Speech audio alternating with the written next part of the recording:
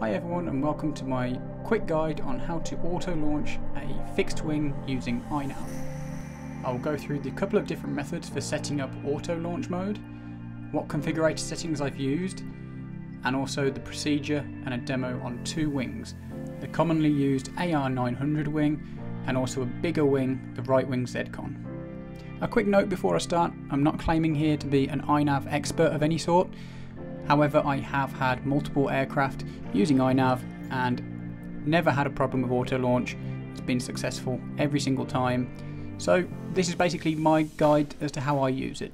Okay, so I'm in the iNav configurator and I'm connected to my AR wing, and I'm just going to show you to start with how you configure the launch mode. So the first one is to go into the mode tab and just configure the nav launch, which is just here, in the same way that you would configure any of the modes or the arming switch. So you click add the range and select your channel. That's the first option. The second one, which is my preferred and the one I use, is you go into the configuration tab and you go into this other features section and you choose this option, permanently enable launch mode for fixed wing.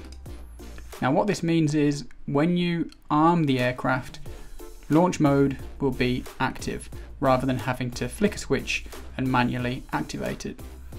This isn't a problem if you decide you don't want to use auto launch. To disable it or to cancel it, you simply move the right stick, which would be your elevator or aileron stick. So I'm just going to quickly go through the parameters that I've changed from default in relation to launch settings in iNav. So the first setting I changed was the launch velocity. This is basically how quick the plane has to be thrown in order for launch to be detected. When I was jolting the AR wing in my arms, sometimes it wasn't activating launch mode, so what I did was I reduced this number to 150, basically meaning that it doesn't have to be thrown as hard to activate launch mode. Next setting I altered was the launch throttle.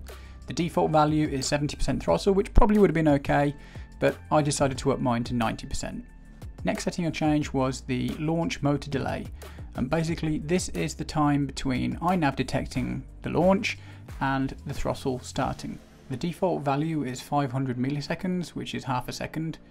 So if you're worried about the prop catching your hand or something like that, then leave it as it is.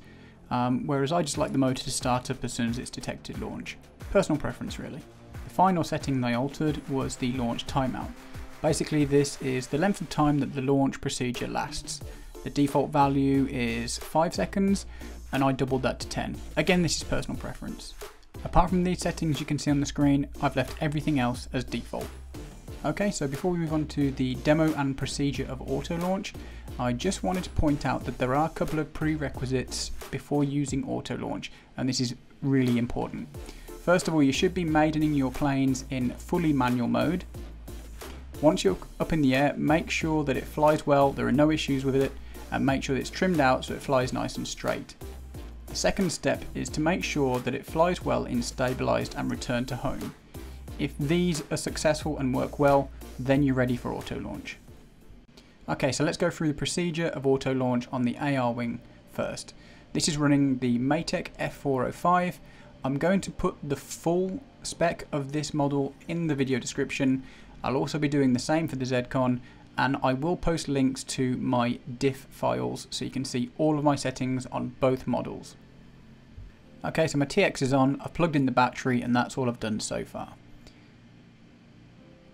Satellite locked, so we're ready to start. First thing I'm going to do is arm the wing.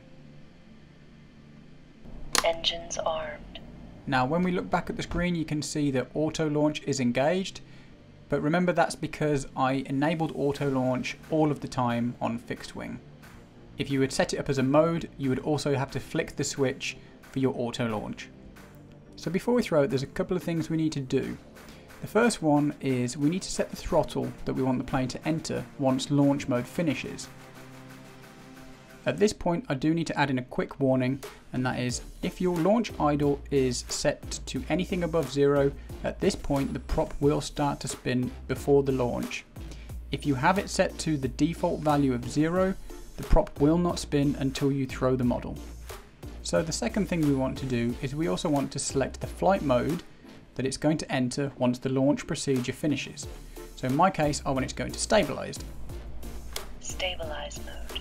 The last step is to give the plane a nice level throw and enjoy a stress-free launch. I always set my TX on the ground when auto-launching, because if you knock that right stick, it will cancel auto-launch.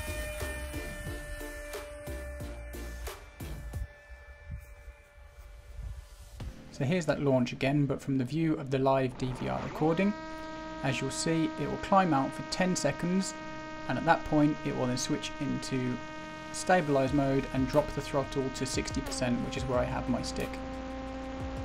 The procedure is absolutely identical on this ZCon, although this is a much bigger wingspan of 1440mm, and I do have a couple of settings a little bit different.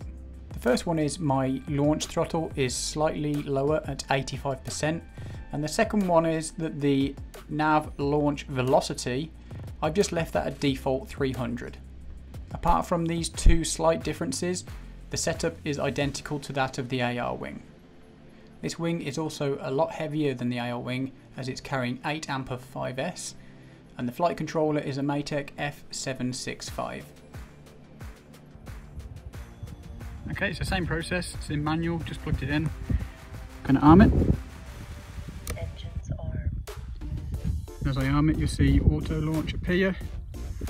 Then what we're going to do again is set the mode we want it to enter after the auto launch, Stabilize mode. which is angle mode, and I'm going to set my throttle,